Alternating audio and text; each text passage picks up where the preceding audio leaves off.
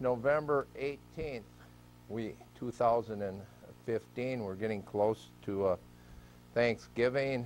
The temperature is going to go into the 30s tomorrow, and it was in the 50s today, and we had 2 days of rain, and it's all coming to an end. Not that I want summer. I'm not a let's have a lot of snow guy. What do we have tonight? As always, a good show. We're going to start out by covering St. Paul Public Schools. Of course, I was at the school board meeting last night, so we have some video clips from there. Most of that conversation, or a lot of that conversation, will be parents. Well, we're going to play three parents that came in during public comment and talked about they were very much advocating for a later start time for the high schools and the junior highs, and based on that students do better, that high school students aren't really morning people, that their makeup has changed.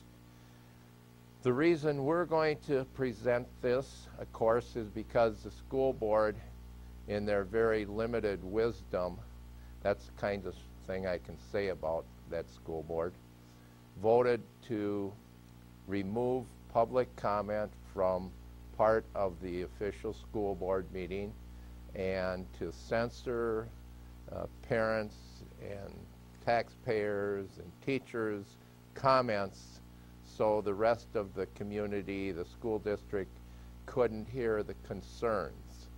So once again, you have a unit of government that's trying to stymie public thought, public expression of ideas and opinions, and that is your St. Paul School Board. That is why you, as of January, will have 4 new school board members.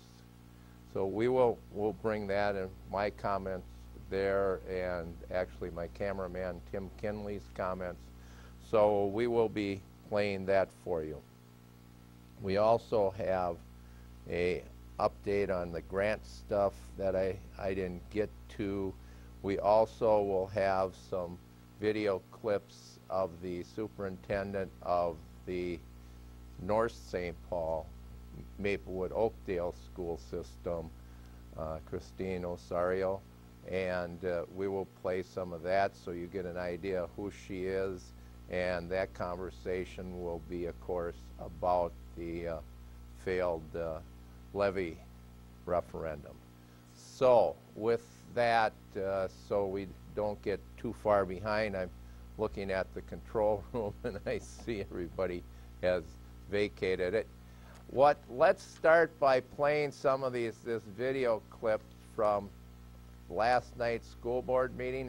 Is that up? Yes.